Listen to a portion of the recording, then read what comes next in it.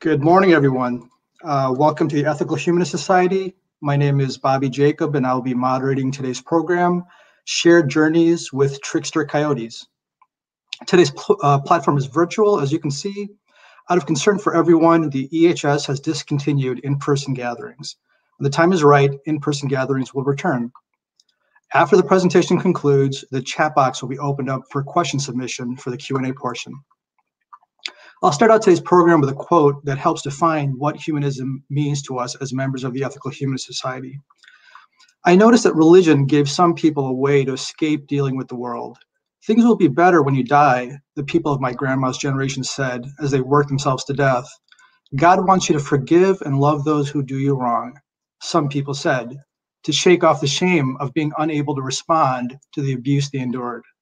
The holier-than-thou faction found comfort in believing. The rest of y'all are lost because you don't have a personal relationship with God, our God. But art engages you in the world, not just the world around you, but the big world. And not just the big world of Tokyo and Sydney and Johannesburg, but the bigger world of ideas and concepts and feelings of history and humanity. And that was Wynton Marsalis from his book, Moving to Higher Ground, How Jazz Can Change Your Life. At the EHS, our programs address a wide variety of topics, including current events, philosophy, arts and sciences, to name just a few. Today's presentation is part of our ongoing programming relating to the environment. Today's speaker is Gavin Van Horn. Gavin is the creative director for the Center for Humans and Nature and author of The Way of Coyote, Shared Journeys in the Urban Wilds. His book explores what it means to coexist with urban wildlife, often drawing from the wisdom of wildlife ecologist Aldo Leopold, Taoist philosopher Lao Tzu, and the North American trickster figure Coyote.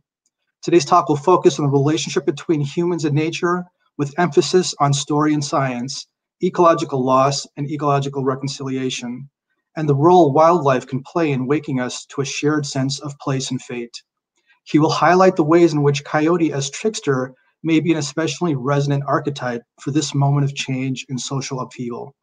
Please welcome Gavin Van Horn. Hey, thank you, Bobby. Thank you for that introduction. And I'm glad to be here with you all virtually as I stare at the green dot in the middle of my screen. But I welcome you into my place of work, or at least it has been for the last year, my office here. And I'm happy to share with you this morning. So we'll get that started. Let's go ahead and pull the PowerPoint up. All right. So I'm a writer, and that might make me a little bit biased when I say that we're all telling stories. Think about the last good book that you read and or that you heard about. Someone may have said, or you may have said, it really spoke to me. It really spoke to me. Think about that for a moment. Books aren't inert things. They are matches waiting for the flame of our imagination. Or perhaps less dramatically, they're conversation partners. That leads me from books into story. Why do people behave as they do? Why, for instance, do they tend and care for the earth? Or alternatively, treat the earth as a giant Costco, a warehouse fit to be raided. Story. So people do the things they do because they feel they are part of a story, that their lives fit within this larger story. People care about humans, non-human animals, lands, air, water, or they don't because their story, the story that they carry around in their heads, tells them how they should or shouldn't behave towards the landscape.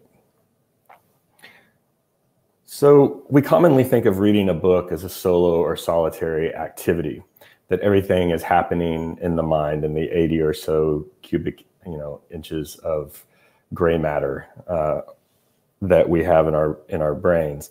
But I'd like to suggest that this idea of a solo practitioner or an individual reader being separate from what they are reading is absolutely false. We'll stop the screen share here. So most obviously, we are in conversation with one another. with one another and with the author when we read a book. Their ideas, their skill at immersing us in alternative worlds, the sensory immersion that comes from reading a well-written book. But we also are in conversation with ourselves, our memories of places, our heartaches, our triumphs, our small victories and elations. A good writer will prompt us to feel, to connect our lives to the world of the story, and they will engage our empathy. But unlike books, when it comes to life, the tricky thing is that most of us don't consciously know that we're living out a story.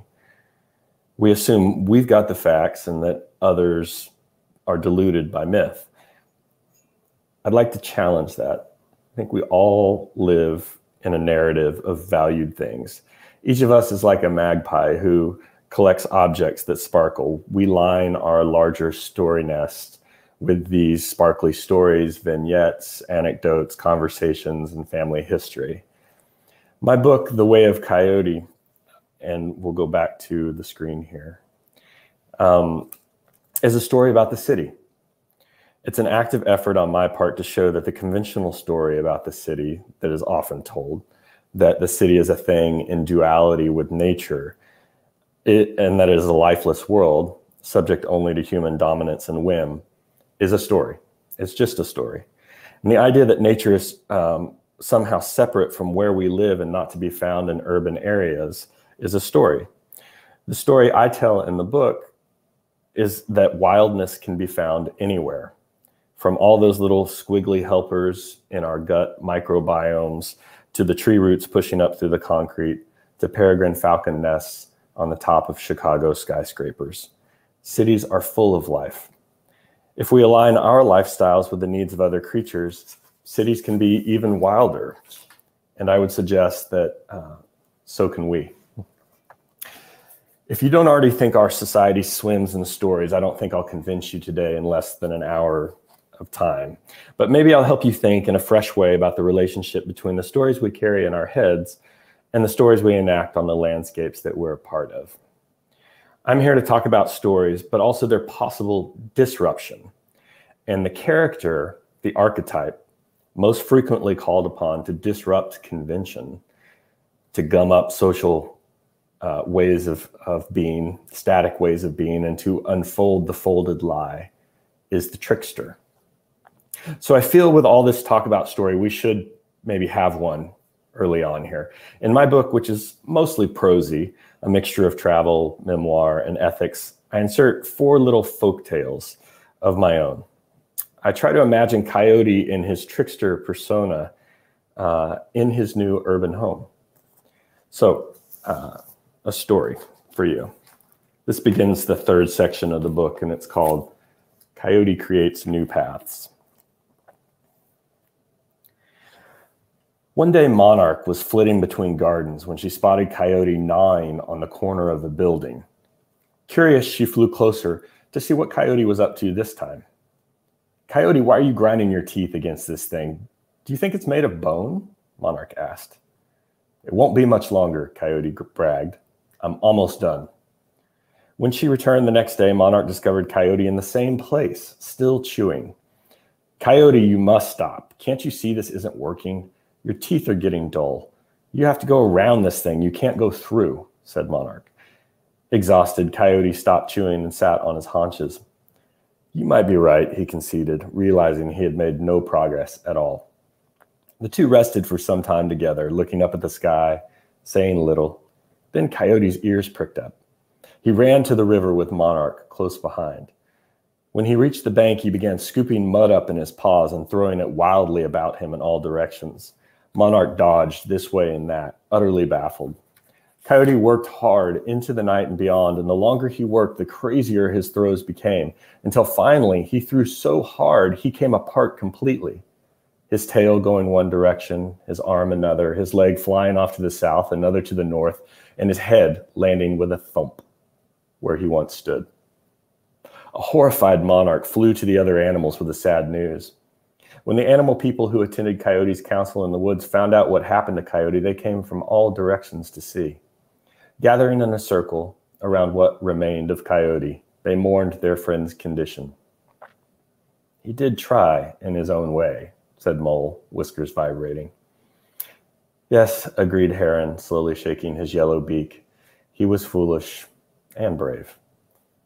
Then one by one, the animals brought all of Coyote's parts and placed them in the center of the circle. They stared, not knowing what to do except to be troubled. Fox, a quick thinker who knows a bit of magic, strode up behind the mournful animals. When he peeked between Heron's legs and saw Coyote scattered about like a jigsaw puzzle, he felt pity for his cousin. Why are you all standing around looking so glum? Spoke Fox to the others. This is a small matter. And so saying, he whispered some words and rubbed ash on Coyote's bones. When Fox had circled the bones 5 times, they began to quiver against the ground, sliding closer, then locking together, until Coyote was all in one piece again. Coyote stood up and blinked, surprised to see the other animals gathered around him. His vision was still clouded. Squinting, he looked down at his body. What happened to my fur? He demanded, for his fur was stained black in various places because of the ash Fox used, especially the tip of his tail. Don't worry about your fur, said Heron. You should be saying thank you. Fox put you back together. And all of us helped, squeaked Mole. Did I do it? Coyote asked. What do you mean, did I do it? Heron scolded. Break yourself to pieces because of your wild ideas? Yes, I just told you, and we put you back together. How could you do that yourself? No, Coyote scoffed.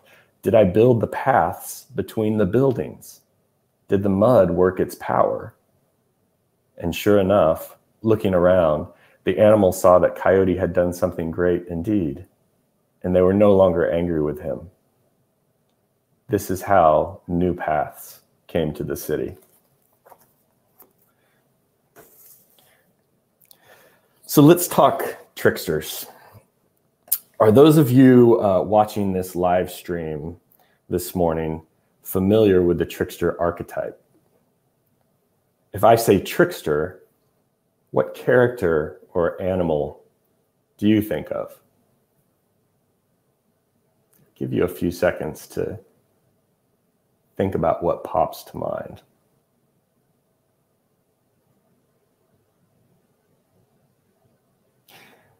I suspect that even though we're not in the Pacific Northwest, some of you may have thought of Raven. Raven haunts the coasts of the Pacific Northwest. Maybe he's best known in America as a trickster figure. He's the fellow who will steal your food when you have your back turned, who eyes you as you walk underneath the telephone wire. Some bit of mischief brewing behind those shiny black pupils. There are stories about Raven, to be sure. But the trickster roams everywhere, just changes skin, puts on different clothes. For the Greeks, it was Hermes, or as he was known to the Romans, Mercury, the go-between messenger with winged feet between the humans and the gods. There is Ishu in West Africa, a divine being of doubleness. Ishu is the keeper of Ase, which is vital force. And according to Nigerian-born author Bayo Akomolafe, does not deny difference, he queers separation. For the Lakota, it's the spider, Iktomi, who wove webs of creation and cleverness. And to the Norse, it was Loki, before he became a blockbuster star in the Avenger franchise. And now, apparently, he's getting his own television show on Disney, no less, all to himself. Thinking back to my own childhood, it was probably a particular Looney Tune character who rose up out of the carrot patch when a trickster was needed. Good old Bugs. This is from following quote is from Michael Chabon, the great novelist. He says, "Trickster is the stealer of fire, the maker of mischief, teller of lies, bringer of trouble, upset, and above all, random change." And all around the world, think of Robert Johnson selling his soul. Trickster is always associated with borders, no man's lands, with crossroads and intersections. Trickster is the conveyor of souls across ultimate boundaries. the transgressor of heaven, the reconciler of opposites. He operates through inversions of laws and regulations, presides over carnivals and feasts of fools. He is hermaphroditic. He is at once hero and villain, scourge and benefactor. Trickster is also the god of the marketplace, of the city as intersection of converging roads and destinies and transfer points, as the primary locus of entertainment, that powerful means of exchange. And perhaps this is why cities, Indianapolis accepted, have always been built at places where incommensurates meet. Sea and land, mountain and plain, coast and desert. Trickster goes where the action is, and the action is in the borders between things. So what's the role of Trickster? To disrupt inflexible convention. The Trickster helps us to see through these supposedly permanent things like social structures, laws, rules of thumb, blind order, and maybe even concrete, buildings, infrastructure. Tricksters laugh or bungle through danger, exposing structures for what they are. Structures, temporary, agreed upon conventions, which are okay so far as it goes until such conventions become not okay, oppressive, deadening.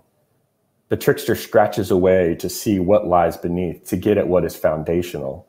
And ironically, scratch far enough, peck long enough, and the Trickster will show you change is the only constant.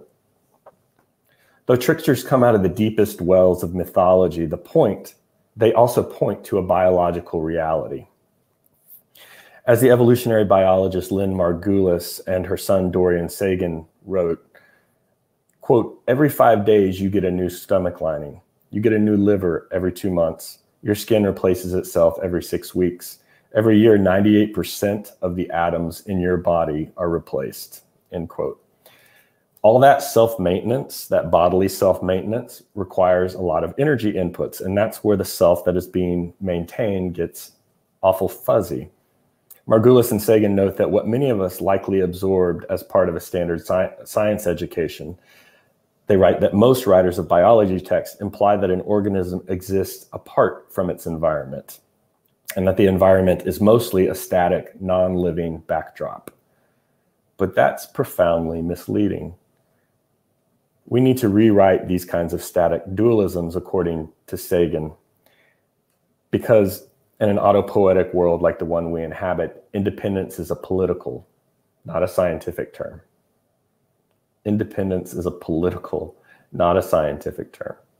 Life must feed, absorb, and exchange to self-maintain. It must change to stay the same. The person who literally wrote the book on tricksters is a gifted scholar and writer named Lewis Hyde. Here's what he has to say. Quote, Trickster is a spirit of the road at dusk, the one that runs from one town to another and belongs to neither. Travelers used to mark such roads with cairns, each adding a stone to the pile in passing. The name Hermes once meant he of the stone heap, which tells us that the cairn is more like a trail marker. It is an altar to the forces that govern these spaces of heightened uncertainty and to the intelligence needed to negotiate them.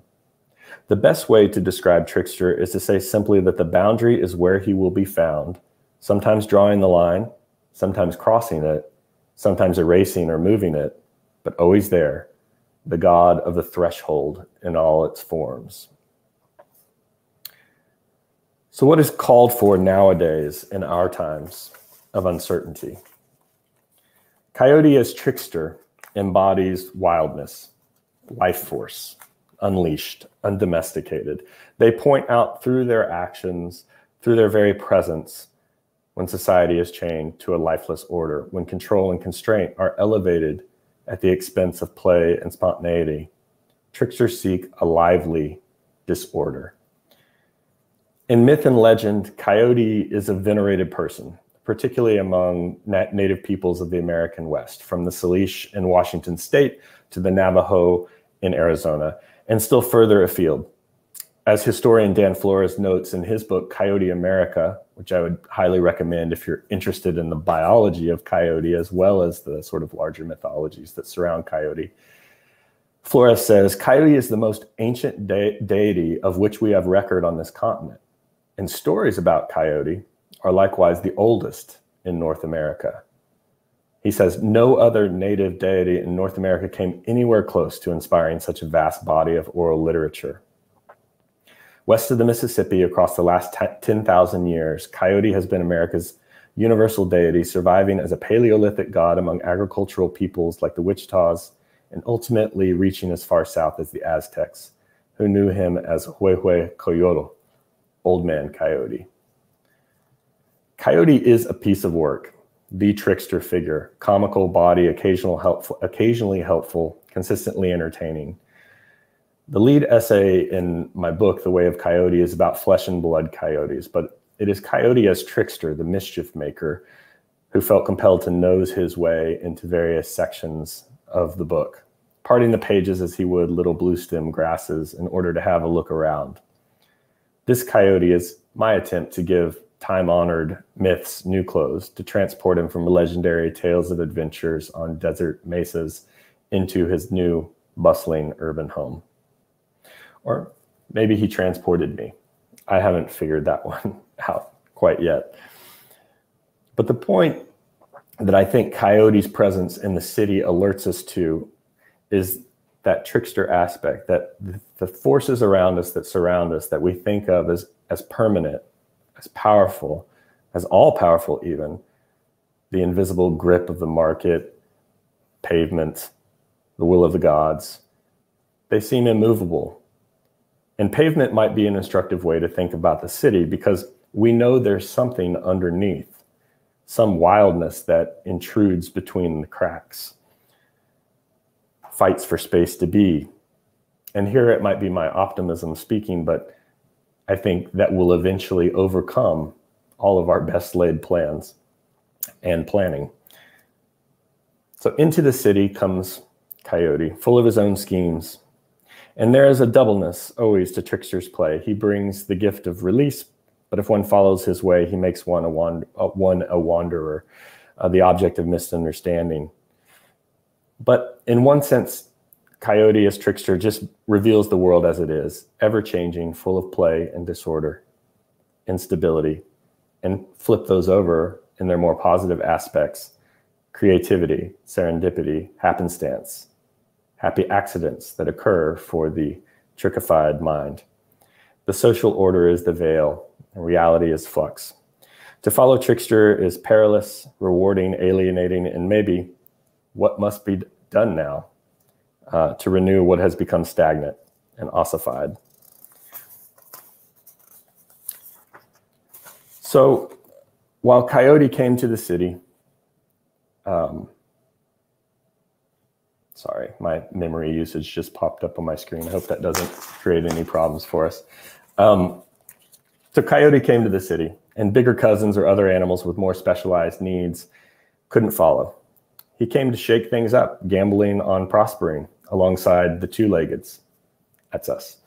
And he may not have come with this purpose in mind. Who can know the mind of Coyote after all? But the presence of coyotes in cities like Chicago tells us that given the chance, many, many other animals can thrive alongside us. Cities are just a particular and perhaps a little peculiar form of habitat. Coyote shakes up those divisions that we might hold in our minds between nature and culture, between urban and wild. Coyote has been shaking things up on this continent for a very long time. Despite having every poison, trap, bullet, and barrier thrown in his path, flesh and blood coyotes have adapted. Now, every city in the United States is a home for coyotes. And they apparently, according to a recent report in Smithsonian Magazine, are on their way to South America. So Coyote keeps going along. One of the tropes in coyote tales told among various native peoples is to begin a story saying, instead of once upon a time, it will say, Coyote goes along. So you're sort of dropped into the story mid-stride, because Coyote is perpetually sort of a renewable source of energy. No matter if he's killed in a story, he's always put back together. He always keeps going along. And I think that really reflects the lives of biological coyotes who have been persecuted in shocking ways in this country, but are unbowed and keep going along. In Chicago, in New York, in Portland, in Los Angeles, in British Columbia, on the way to South America now, on the golf courses along the Metro tracks near Soldier Field and on Northerly Island in Chicago. So let's talk just a little bit about relationship. Between what we usually think of when we think of a city, or what we're taught to think of, what's conventional to think about between the artificial and the natural, and about what a city might actually be. Because when you think of a city, where does a city actually end? It certainly doesn't end at the city limit signs in terms of the transfer of energy, food and waste products, transportation, and other animals for that matter. The city is embedded in the country. The country is embedded in the city. Rural Illinois, rural China for that matter, is embedded in Chicago. Chicago reaches into those places as well. And I think there's a trickster element in that disruption of duality, and the Coyote sort of pointing out that the city doesn't end at the city limit signs. So the questions then I think become, in terms of physical infrastructure, how might we rewild the landscape and unearth the will of the land? And in terms of our ethical infrastructure, how might we learn to rewild our minds and dance with wildness again? Another way of saying this might be, how do we go between the lines and under the pavement? For me, I think one way to do that is to look to the lead of our non-human neighbors.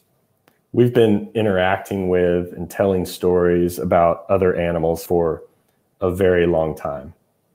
And while we might have traded the flicker and warmth of the fire for the soft glow of the reading lamp, if we care about this collective journey that we're on, we still look to the lives of other animals for cues, symbols, and practical guidance in the world. As the great contemporary mythological bard Martin Shaw observes, it's a form of hypnosis to create a story where the only face looking back at you is a human face. There are many stories around us, many non-human stories around us. Story isn't exclusive to human beings. So what you're seeing on your screen right now is a photograph I took a while back. And it's sometimes referred to as the mutual gaze, this eye-to-eye exchange between viewer and viewed. When another animal seems to regard us, they seem to be taking our measure, staring straight at us. And we're pierced with that recognition, or can be, in this moment of mutual gaze. We're pierced with that recognition that this other animal is not an underling, it's not a lesser form of life. This is a creature with her own agency, interest, cognition, languages, and story of becoming. One of the main points that I'd like you to take away from this talk this morning is that our stories are entwined, and being attentive to this can bring about mutual flourishing. So how do we bring the world of other animals into our consciousness, into our practice, into our everyday world and landscape? This is a story shift that I'd like to encourage. And if you don't happen to be there, if you do think of cities as somehow less than or unwild or unnatural, I remember when this clicked for me. All the non-pavement around me started looking, stopped looking like weedy, quote unquote, undeveloped vacant land, and became exciting potential, life-giving habitat. It was on a walk with a friend of mine named Lisa Hish, and seeing the work that she and her neighbors done on what they call the pollinator pathway. So Lisa lives on the north side of Chicago, just a couple of miles north of the Loop. And she is an amateur apiarist. She took care of beehives with her partner. So that act of having backyard beehives began to lead her to think about, where did the bees get their food? Where did they get their nectar? And what were their sources of sustenance in her immediate neighborhood? So she began to map those flowers and the vegetation of the neighborhood. And by that simple step, her neighbors became interested in what she was doing. And then she noticed that a lot of the street corners in her neighborhood were simply kind of invasive, made up of invasive plants or pavement. They were just, sort of biologically depauperate. And so they started an initiative in their neighborhood to have families adopt a street corner. So 3 or 4 families would adopt a street corner, and then the only real rules were to plant native species that would be useful or beneficial to other animals, and then decorate it or add their artistic touches as they saw fit. So I sometimes call this thinking like a bee. Lisa and her neighbors bound together in solidarity and began thinking like a bee. And from that, they started noticing a whole wealth of other wildlife in their very urban neighborhood, and talking about it, and talking about how they could make it even more welcoming to other species other than human species. And so they devised this idea called the pollinator. So from the Parkway Corner Initiative, which you see here on your screen, I was just talking about the adopting these corners, came the pollinator pathway, which was taking those corners and linking them in a linear corridor from the Chicago River to Lake Michigan. So their ambitions grew as their interest in the non-human world grew. And when I asked Lisa about the way that these patches influenced her view of the city, she said that, I used to think of cities and urban areas as granting us proximity to live and work with easy access to each other and access to the commons. But I was defining commons as public services, libraries, public transport, parks, blocks of businesses.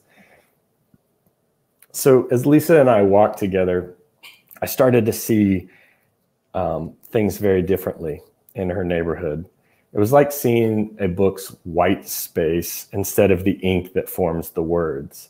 The scrawl of the cars and the roads faded, and every lawn, every road median and shoulder, every balcony and flower bed and roof and forgotten patch of grass between buildings emerged from the background as an opportunity for life. Lisa went on to say, now I see cities as habitat. That's the commons for her now. A place to keep us living efficiently as a species, but also places where we still need to be in relationship with other species for our health, our understanding of our place in the world. So that's the aha moment I had with Lisa. I looked around at these nondescript medians and street corners and suddenly saw them as a wild background that with a little human care would make all sorts of lives and livelihoods possible. With all the overwhelming problems facing us in the 21st century, this is where I find hope and meaning.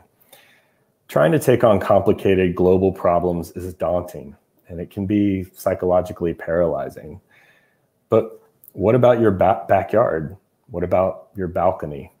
What about your neighborhood street corners?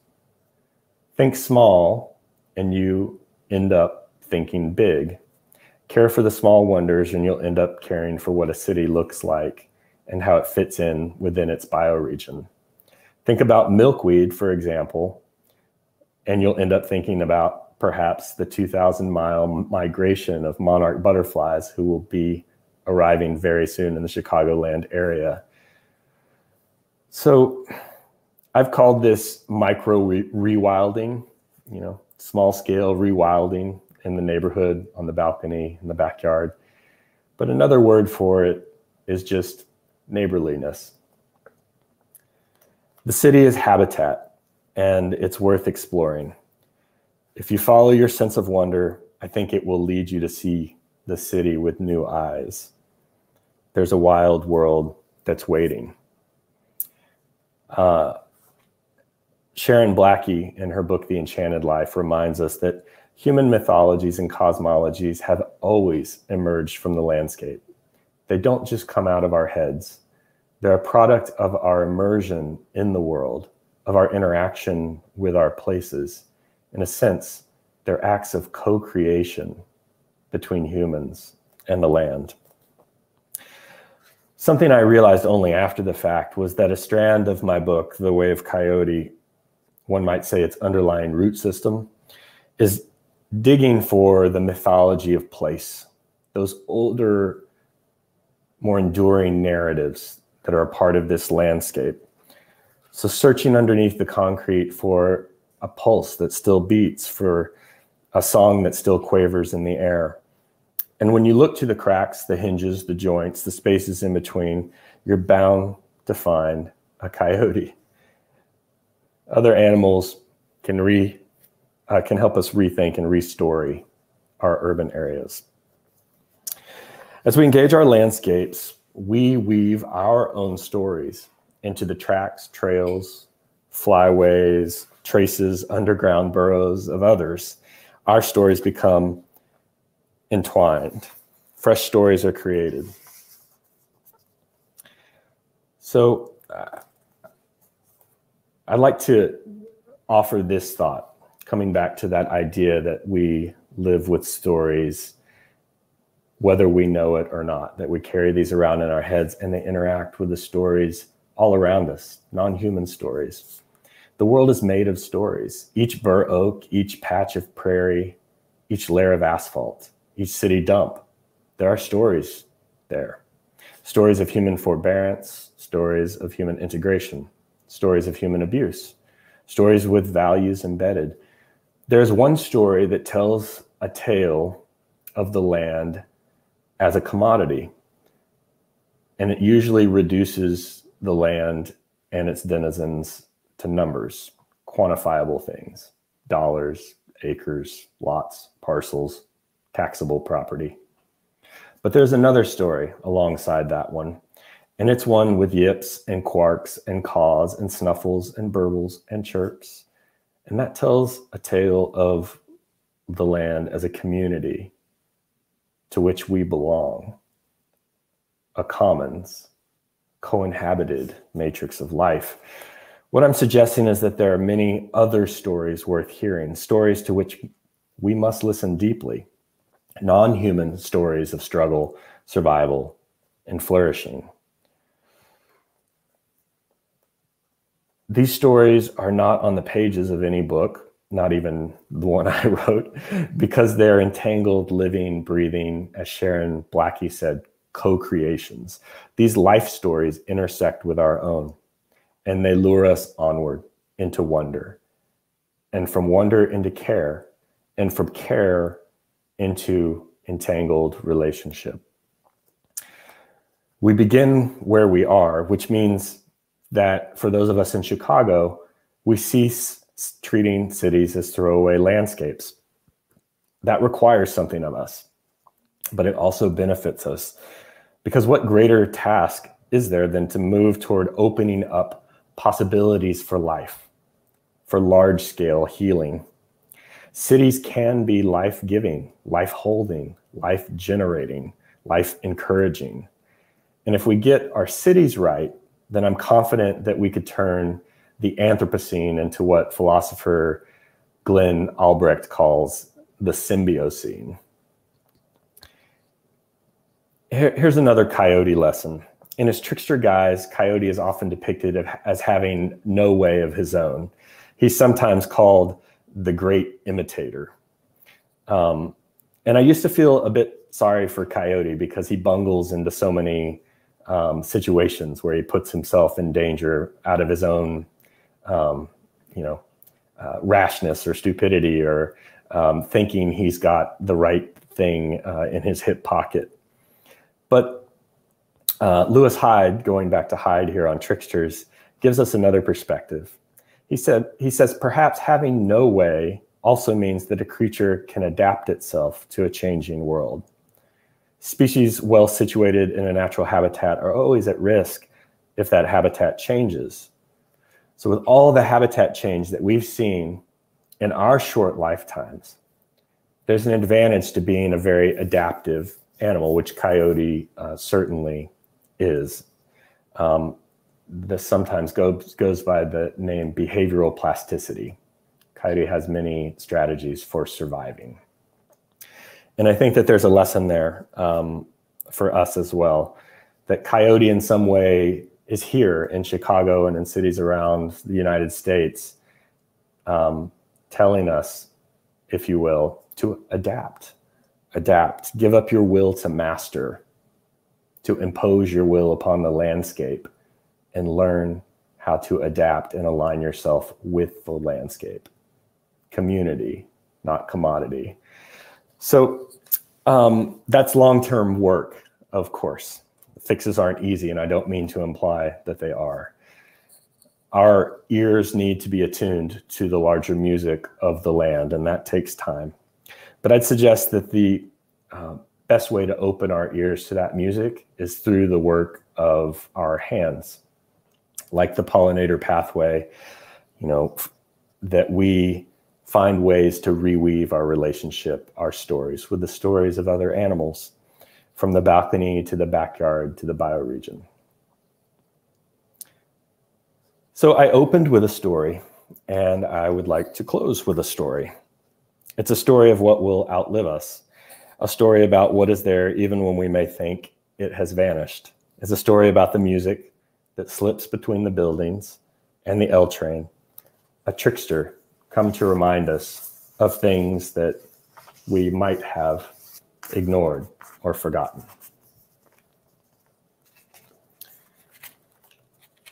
This is called coyotism.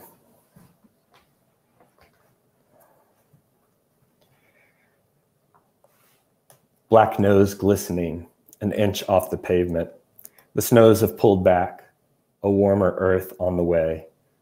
Rain drizzles down my golden snout, opens up ripe aromas, fresh baked pastries, blossoms in the median, diesel exhaust. A slickened rainbow promises unkept of puddled motor oil.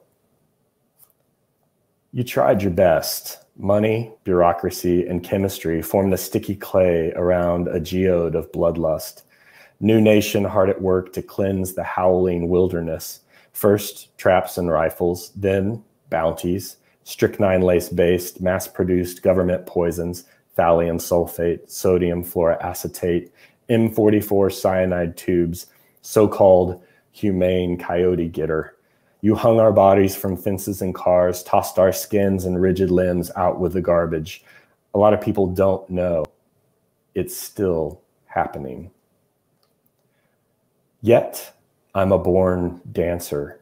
I jigged into your cities, even when you sleep, especially when you sleep. I know traffic patterns, how to disappear, how to dine at cemeteries. What made me despisable, so disposable? What made you call out varmint with spittle on your lips, made me unworthy of anything but a bullet or poison? It wasn't always this way with two-leggeds, People liked me, really liked me. I mean, sure, I screwed up the way the stars got hung in the sky, but I had a hand in creating this land too. Plus, I'm a born comedian. I got my head stuck in a buffalo skull and couldn't find my own asshole once. What I'm really good at is thinking outside the box. You might want to pay attention. U.S. Department of Agriculture, Wildlife Services, Annual Statistics 2018, likely underrepresented and underreported. Murdered 375 cougars, 357 wolves, 361 black bears, 1,014 bobcats, 1,948 gray foxes, 1,705 red foxes, 22,656 beavers, and 68,292 coyotes. I win again, all paid for by your taxes. In your mind, I've always carried more fur than or fang, more than merely a threat to sheep and peaceable kingdoms. You militarized biocide because you knew deep in your bones, I carry a cosmology, one that keeps you up at night. I am Trickster, transformation, change, adaptation. I'll circle behind you, my lip curled in what passes for a smile. Border walls, glass ceilings, red lines, either or, white and. The world becomes hypoxic without circulation. Control, a product of fear, opposes trickster play. Control, keeping people in their place, industrializing agriculture, hoarding fossil fuels, clinging to private property, lusting for political power to become better hoarders, leads to cataclysm. This is not my way. Why succumb to failure of imagination? You hear me chorusing, yips atop discarded, junked out cars, your wildly thumping hearts know how to answer. I require only this. Give up the pretense that this land is yours. Oh, and a little bit of parting advice. Learn the old ways. Move with your nose close to the land. Dig beneath the pavement. Keep faith with life. Arch that spine of yours every once in a while and call to the moon. I'll be nearby, always. The Way of Coyote is a shared journey that includes all of us. Thank you very much. Thanks so much, Gavin. I think that all of us would agree that we would love to live in that world that you imagined, where we're in better symbiosis with nature. Yes, well, we have to keep working. Okay, so we will share a link to Gavin's book, The Way of Coyote, in the chat. Gavin will be answering questions in a few moments. The Q&A period will follow, and the viewers should be thinking about their questions and entering them in the chat box. Right now, we'll have a musical interlude where we will be collecting contributions. Contributions will be collected virtually at the following website address: ethicalhumanistsociety.org/donate. You can use a credit card or PayPal there, or you can use the Zelle app at donate@ethicalhuman.org. It is through our generosity that we show how meaningful the Sunday morning programs are. The suggested donation is $5. However, any amount that one is comfortable with is greatly appreciated. We appreciate all of those who help sustain the society with their donations of time and money.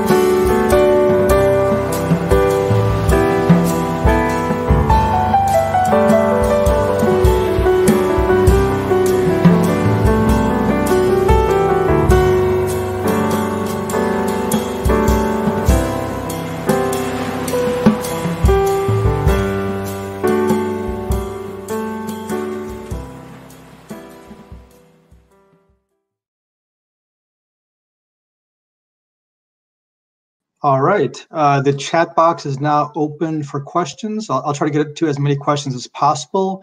But Gavin has agreed to stay for a few moments at the coffee hour at the end of this talk, and he can answer a few more. First question. Let's see. Can you tell us about the Center for Humans and Nature? Oh, sure. Yeah, thanks for that question. So the Center for Humans and Nature, our offices are in Libertyville, but we have largely our presence is through our website and our online journal, Minding Nature. And we are a group that looks at the ethics of and values and the environmental philosophy of taking care of and being responsible for the natural world wherever we are. So we have people from all different disciplines and fields that write for us, usually revolving around a big, juicy thematic question. The latest publication that we have coming out this spring will be What Kind of Ancestor Do You Want to Be? An edited volume that poses that big question and has the contributors respond to it. I'm currently working on a multi-volume series on the theme of kinship, that is the relationships that we share on biological levels, cultural levels, all different scales, from the planet to our everyday practice, the ways that we become kin with other species. So it's really a forum for discussion. I would imagine that a lot of the people here at the Ethical Humanist Society would appreciate the various perspectives that are represented from all different cultures, all different parts of the world, and really talking about that relationship that human beings have with the natural world and how to make it one to the degree that we can of mutual flourishing. Awesome. Okay, next question. COVID-19 jumped from non-human animals to animals. Sorry, my screen jumped. Is there a lesson there for high-density urban environments having interactions with non-human animals?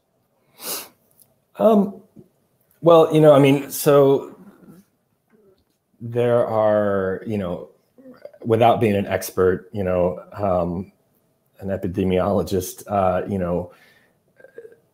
my understanding is that there are various factors involved with, COVID, including the bush trade and wildlife deforestation, and one of the factors, is sort of human proximity and density in a way that, maybe wouldn't have been there, say 3 centuries ago or 2 centuries ago.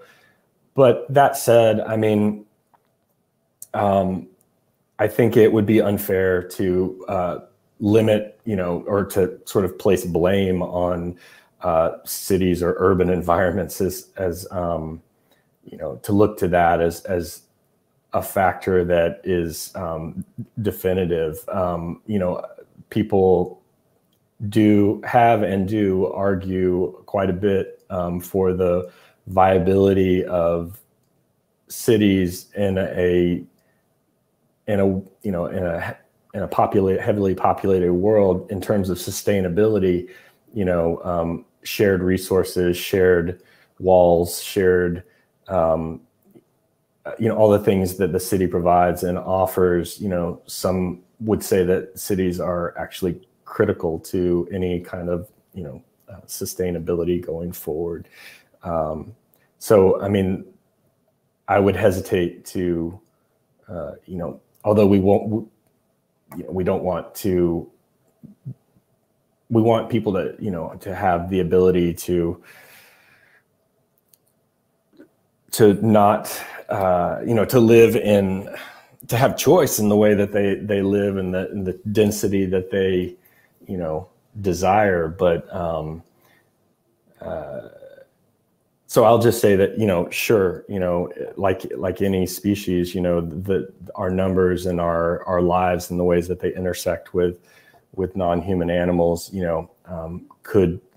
need to be aware of and could create the conditions for viral spread. So that's one of the things that folks at the, for instance, the Lincoln Park Zoo, the Urban Wildlife Institute there, right here in Chicago, one of the things they look at is zoonotic diseases among, and what the vectors are in a habitat like Chicago. So that's something to think about for sure. But I wouldn't simply say because of the density of human population. I think oftentimes it has much more to do than just that quantity, with the quality of our lives and the quality of relationships. And obviously there's a rupture there with the way that other animals are being treated and moved around, globally, that needs to be attended to. I think the next question is related. The question is, do coyotes hunt small dogs and cats? And maybe the broader question is, how do you deal with coyotes' inherent wildness, or animals' inherent wildness? Yeah. Oh, they certainly do. So this is a situation where being aware of the many species around you in an urban environment can help a great deal and lead to behavioral changes that we need to take on. For instance, if we're cat owners, then keeping them inside. They're, and if they're outside, making sure they're supervised. Same thing with small dogs in particular. I have a pug, little, cute little, lovable, stuffed animal. She's awesome, but I would never leave her unattended in my neighborhood because there are also coyotes all over the place. So just not to take that chance, and that risk, I think, is a part of adjusting our behavior so that other species can live and thrive. Because of course, if those food sources aren't there, which that's what it is to a coyote, a food source, then they'll turn to other things. They have an extremely varied diet, from seeds to berries to goose eggs, Canada goose eggs to, just about they're opportunistic, feeders in that sense. So it's something to bear in mind. And frankly, getting to know about the lives and behaviors of other species, I think, can open up, new worlds of our own thinking about the ways that we're interconnected and interrelated. So. Next question is, where did the journey start to write this book? So the journey started literally because I moved to Chicago. I didn't expect to end up in an urban area, much less the third largest city in the United States. I kind of had romantic Thoreauvian ideals of having a cabin, near a pond, somewhere miles from, the nearest human neighbor. That's not the way it worked out. So I had to adapt. I had to follow Coyote's lead in that sense. So now I found myself in an urban environment. Well, who are my neighbors? Not just my human neighbors, but my non-human neighbors. So that began, I do a lot of walking.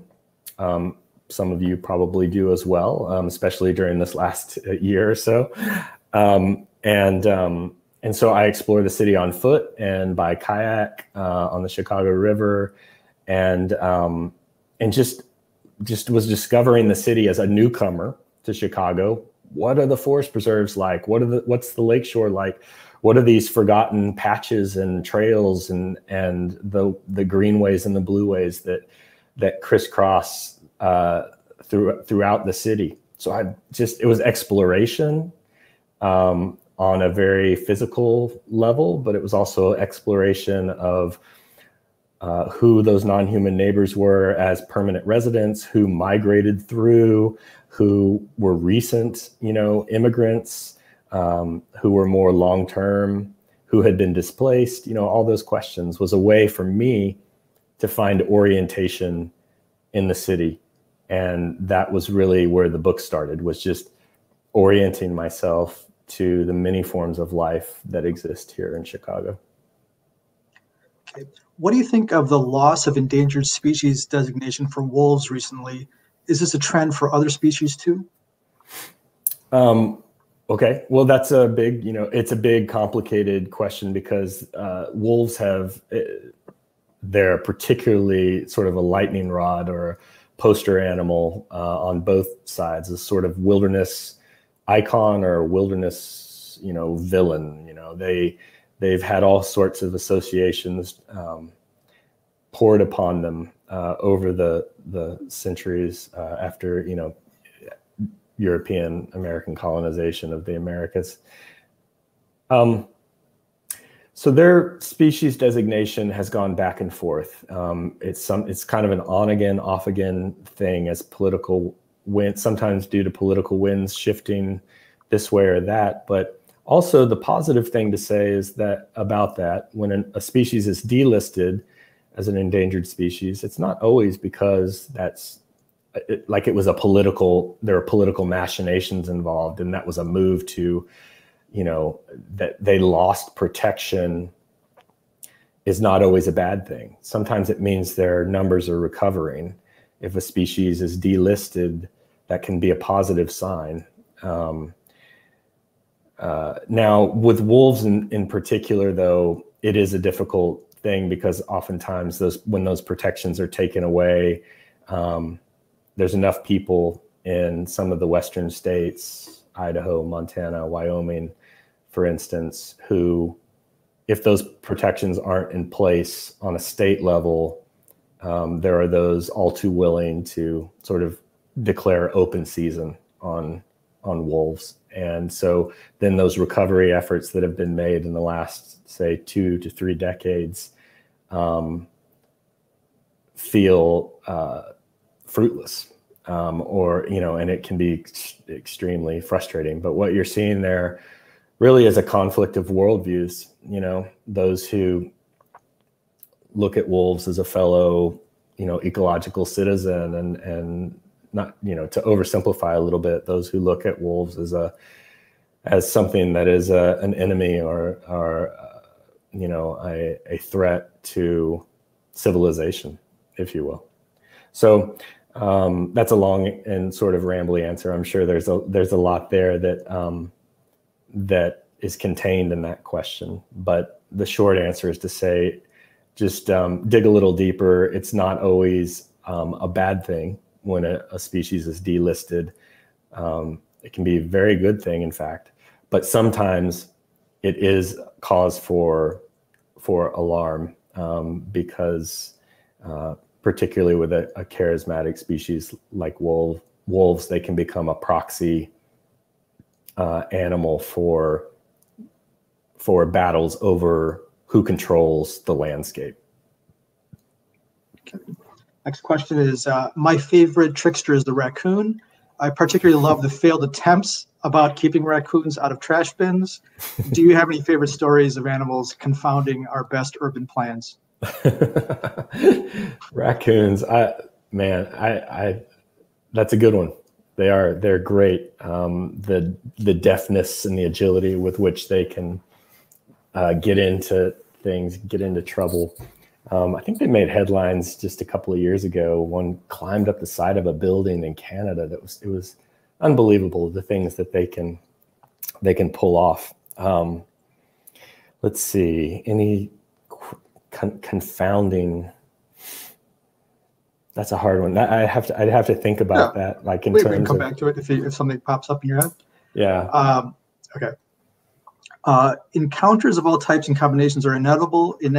Coyote and others with humans, children, companion animals are inevitable. How do we react to or minimize, avoid mutual harm? So you might have talked about this when we talked about the coyotes eating dogs, but feel free to elaborate. I would just add to that. So the official proclamations from, say, the city animal controls, and they're going to tell you to do things like, if you see a coyote, yell, wave your arms, throw sticks. I've seen some that even say, throw bottles, and the idea behind that is to create an aversion among coyotes so that they don't become what is called habituated to human presence. And because if they do, if, for instance, people leave dog food out on their back porch and coyotes come to identify that as a food source, and will take advantage of that, but then they become habituated to human presence, it does have the potential for creating more conflicts, right? But I will speak very honestly and say that I always have a great deal of difficulty with that kind of blanket advice for how to interact with a coyote, if you see a coyote, or any animal for that matter.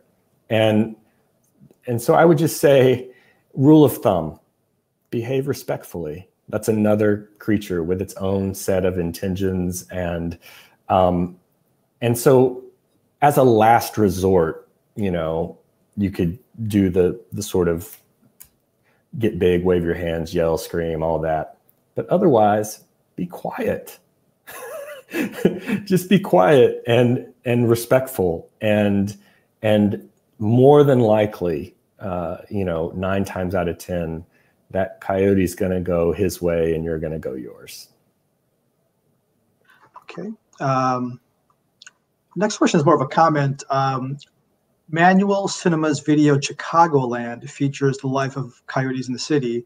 It's haunting and beautiful and can be accessed in the work section of their website. Do you want to comment on the film, if at all?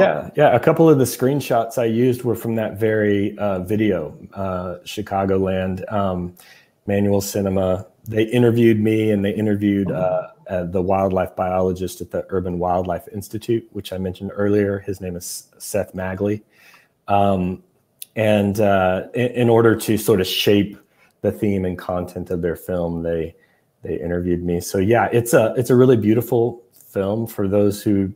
It's short. I think maybe only 8 minutes or maybe even less. And the cool thing about Manual Cinema is they do shadow puppets. So their work is done in a very interesting way, the way that they animate. So yeah, I'd recommend just checking that out. I'm sure you can find it with a simple web search. Okay. How would you describe the public or private fund landscape for projects trying to improve the urban-wild relationship?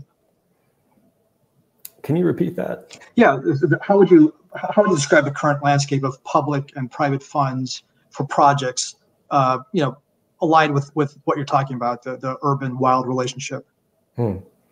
Well, it's hard to know exactly what the question the person had in mind who asked that question, because there's a lot of different ways and sort of a lot of directions that my mind go. But if it's a general comment on just, the way that we create spaces that are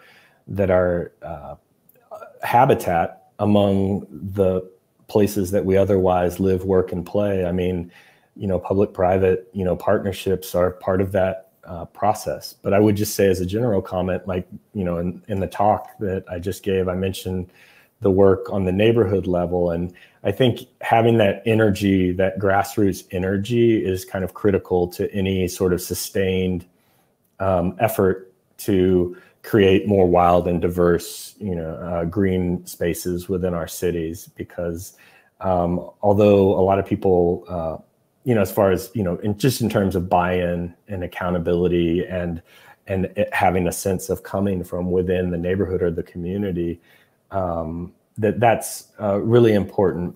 I mean, and that's just kind of a general comment, because as I'm sure a lot of the people on here know, if they don't know firsthand or might expect, like, if you have somebody coming in and saying, hey, we're going to build X, Y, or Z here through your neighborhood or over your, or we have these great plans and these beautiful visions, but, the community doesn't have a strong sense of having some agency in that, then it's going to be a problem. So cities are great because you have a diversity of viewpoints and perspectives, but it can also be really tricky to navigate, all that diversity and that perspective of, and so, having people that are skilled in bringing people together and in creating consensus, I think is really important for any urban project. How does the $100 billion plus market for farmed animals fit into our relationship with nature?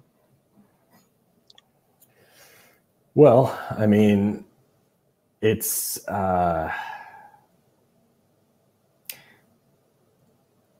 so without knowing exactly, what the questioner is after there, I'll just say that what that brings to mind for me is in terms of I mean, it's a tragedy. It's an ecological and ethical tragedy, right? Industrial farming, confined animal feeding operations. I mean, it creates more problems than it solves, not to mention treating other animals as machines, as unfeeling, unthinking, unstoried, if we want to go back to my talk, objects, not subjects or agents with their own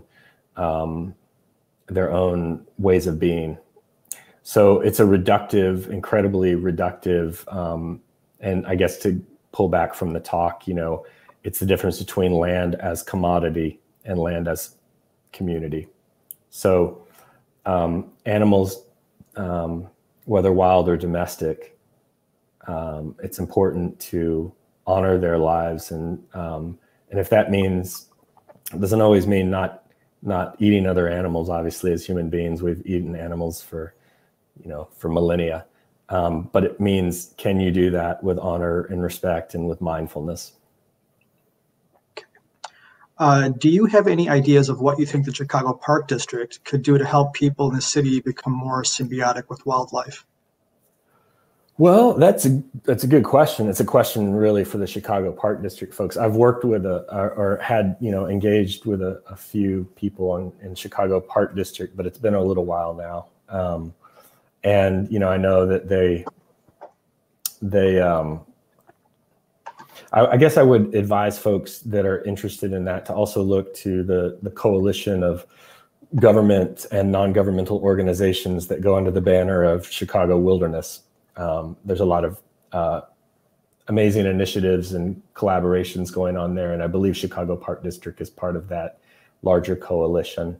But as far as what they can do to help people become more symbiotic with wildlife, I mean, I think it's providing, encouraging that sense of wonder, that sense of, wow, curiosity about the other animals that live in the city with us, that pass through the city with us. So anything that furthers that, whether it could be educational programs, it could be signage in parks, it could be small groups, trail-led, guided, guided walks, all those things, anything that contributes to opening the door for somebody to the knowledge that this is a more than human world that we live in. Okay, that is all the questions that I've seen on my screen. I think we have time for one more, so I'll ask the audience if they have any other questions. While we wait, I have a question of my own. So I've actually seen coyotes, and I think the only way that I've seen them is, and this is pre-COVID, is riding the Metra, and I've seen coyotes very rarely, but I have seen them. You saw a coyote riding the Metra?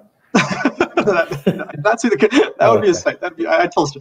I saw a coyote looking out the window. Okay. The same color as the grass. I would never have seen it had it not moved slightly. Mm-hmm. But I've read up after that those are actually managed by the city, I believe, and correct me if I'm wrong. And I just want to know if you have any thoughts on have you talked to that group that actually works with those coyotes, and maybe what's their goal, and any thoughts on that? Sure. So another good resource for folks who are interested in follow-up here is a fellow named Stan Gehrt, Gehrt, and he works at Ohio State University, and they have it's 3 decades old now, I think, studying and researching coyotes in the Chicago area, among other cities, but and Stan he and his team will radio collar coyotes, put a tracking collar on them to see where they're moving and where they're denning, and the territories that they establish in Chicago and the suburbs.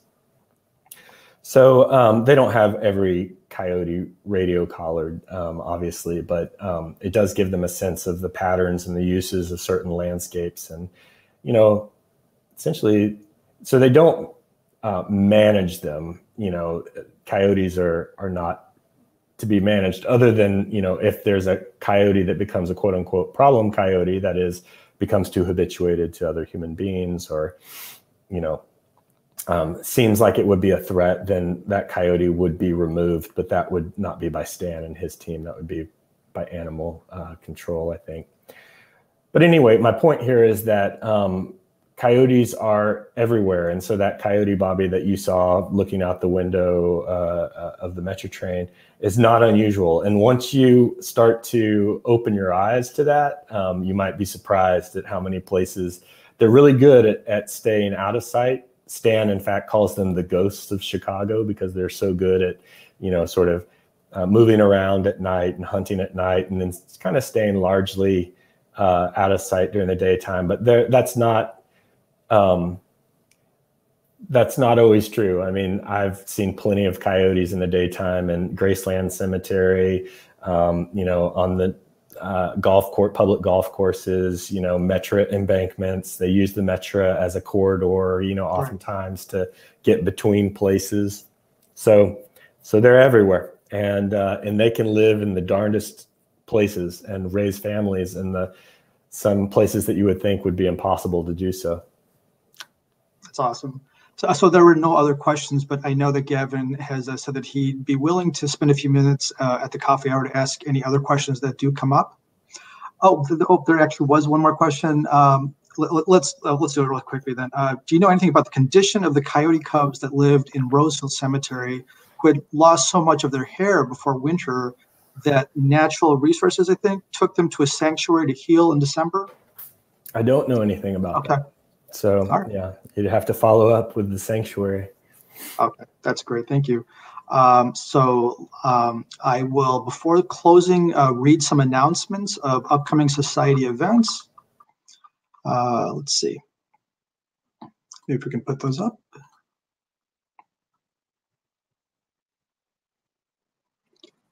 All right. Let me adjust my screen a little bit. Okay, following the program today, we'll have a virtual coffee hour. Bring your own coffee or snacks and join us for an open Zoom chat.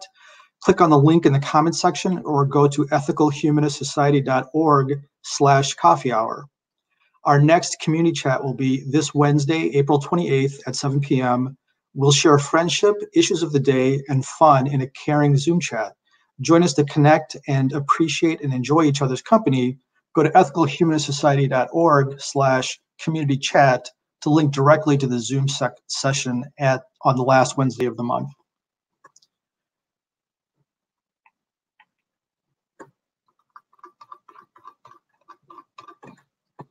Next Sunday, May 2nd, David Wessel, a Pulitzer Prize-winning journalist who spent 30 years at the Wall Street Journal and is now at the Brookings Institution and a frequent contributor to NPR's Morning Edition, will present Speaking Truth to Power, Journalism and Social Media. Wessel will discuss how public intellectuals and journalists have had to adapt to the rise of social media and the shouting matches on cable TV. He will explain the challenges this poses to journalists and think tank scholars, and the ways in which he has responded to the shortening attention spans of the public and the polarization in society that has eroded common understanding of facts. For more details on these or any of our other activities, see our website at ethicalhumanistsociety.org, connect with us on Facebook and Twitter, and subscribe to our YouTube channel for videos of past speakers and future streaming programs.